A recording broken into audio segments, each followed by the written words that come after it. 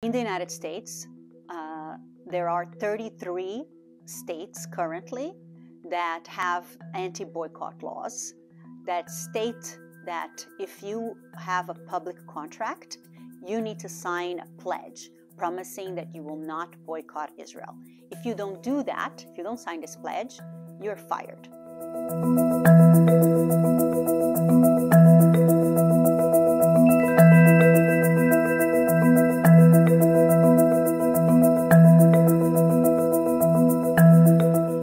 There has been several Americans from different political backgrounds who have stood up against these pledges and taken their states to court, challenging the constitutionality of these bills.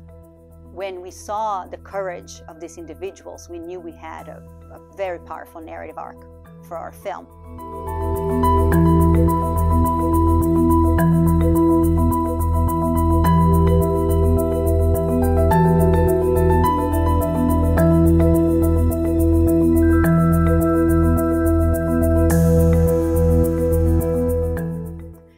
Trying to crush dissent and stifle the ability of internationals to hold Israel accountable for the human rights of violations of the human rights of Palestinians.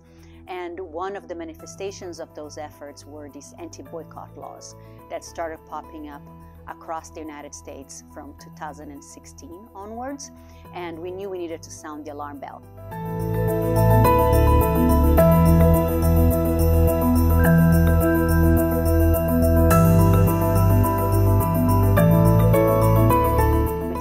Important to make it clear to our governments that they do not have the right in democracies to dictate who a citizen can boycott or not. Whether that is in the United States or in the United Kingdom, we're seeing authoritarian bills being passed that want to control thought.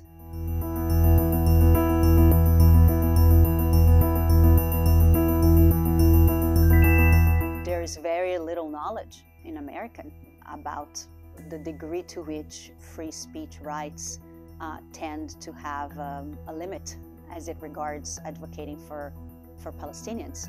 And that is, I think, one of the things we hope our film will start generating more awareness.